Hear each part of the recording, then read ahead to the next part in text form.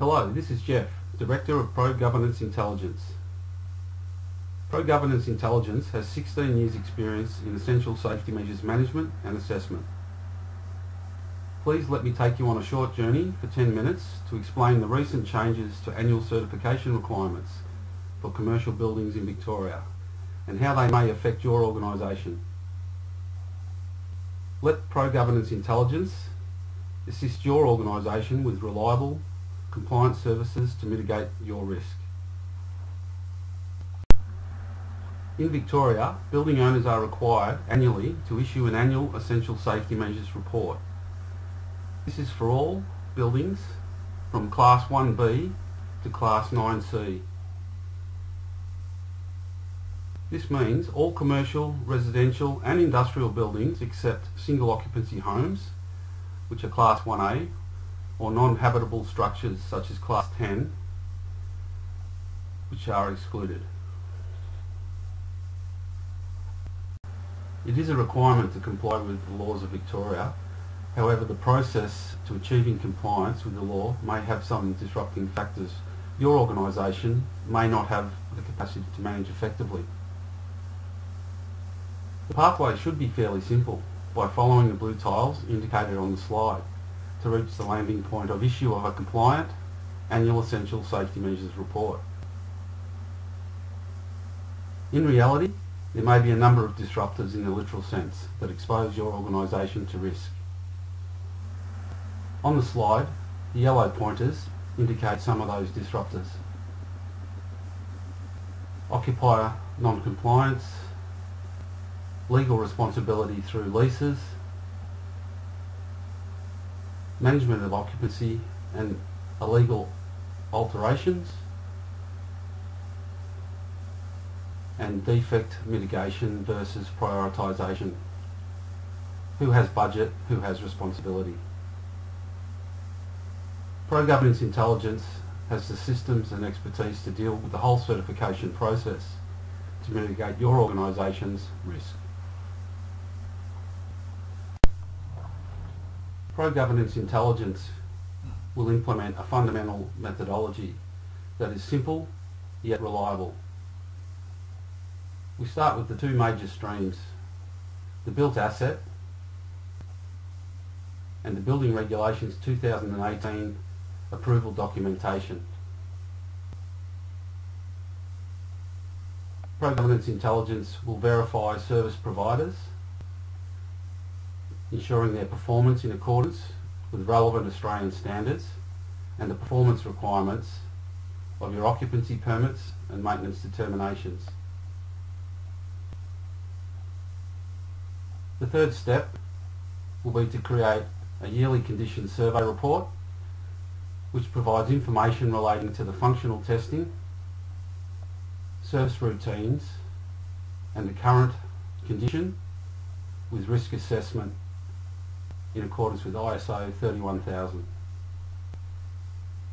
Eventually, the translation to the fully compliant Annual Essential Safety Measures report will be completed and fully validated.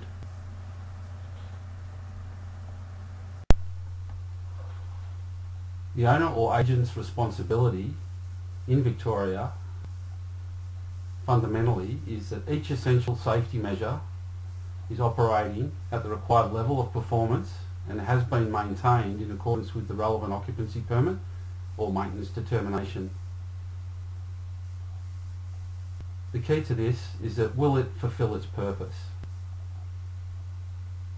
This is a primary element of the Building Act and the Building Regulations in terms of the intent for essential safety measures legislation. Similarly, service providers have a responsibility to demonstrate the fire systems or essential safety measures installed in the building are achieving a standard of performance which they were designed, the approved design.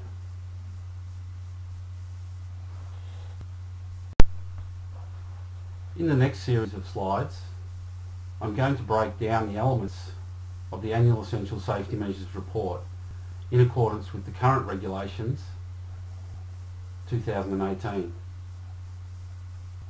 The Building Regulations 2018 are subordinate to the Building Act 1993. Regulations 223 and 224 specify the format and the information required in an annual Essential Safety Measures report. The first part of the annual Essential Safety Measures report has a table which requires certain information relating to the approval and subsequent alterations to a building.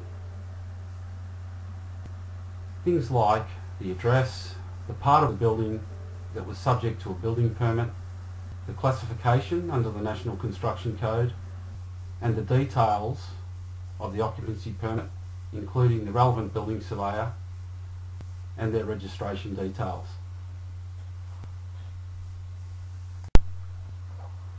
One of the major changes to the Building Regulations 2018 was to incorporate a statement relating to the implementation of AS 1851 2012.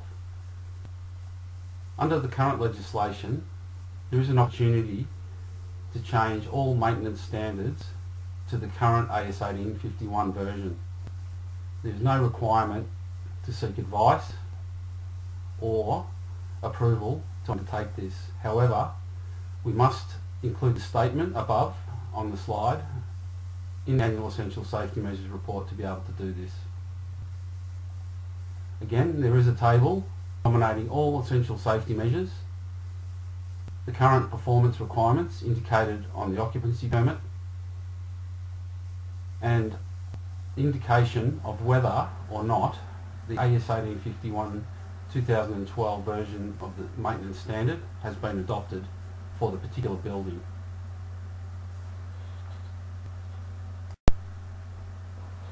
It is a requirement of the Annual Essential Safety Measures report to table the maintenance personnel details. That is, the companies or the people that are undertaking the routine servicing of the essential safety measures within your buildings.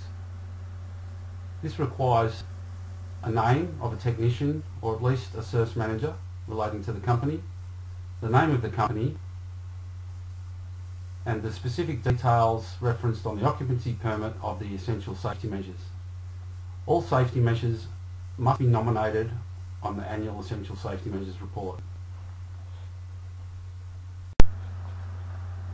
Part B of the Annual Essential Safety Measures report refers to inspections made in accordance with Part 227E of the Building Act 1993.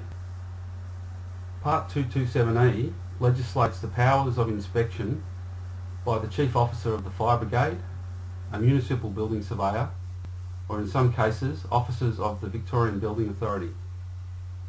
Tabled in the Annual Essential Safety Measures report must be a summary of any notices issued in the previous 12 months pursuant to Part 227E.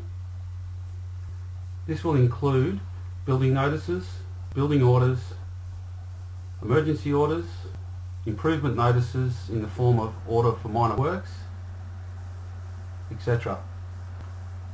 A completion status is required to be included in the table.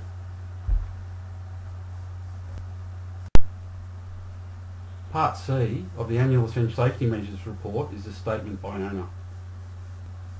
The report is required to be issued 28 days before each anniversary date of first occupancy permit that was issued in relation to the building.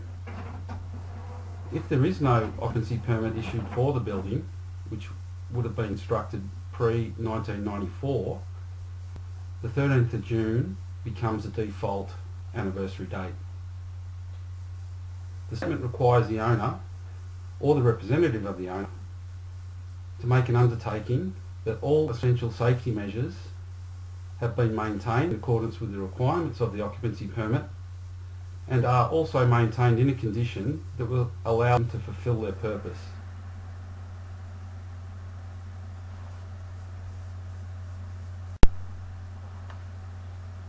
The note on the final slide of the Annual Essential Safety Measures report outline the penalties for non-compliance with the law and a number of conditions that are required to be followed in terms of the occupancy of buildings, referencing various legislative clauses.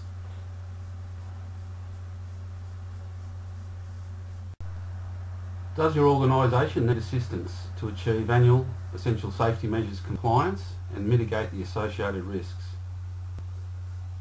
Does your organisation want the reports and data exactly how it suits you and not us? Pro-Governance Intelligence is agile and committed to customising all services to our clients' requirements.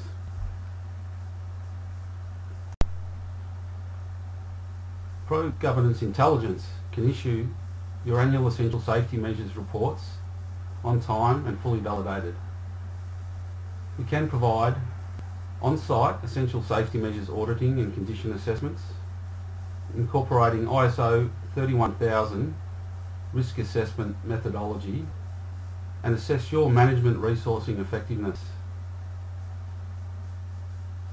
Additionally, we can provide analysis of your current routine servicing programs and contractor performance, provide customised tender specifications, all available to you in a cloud-based secure document storage portal.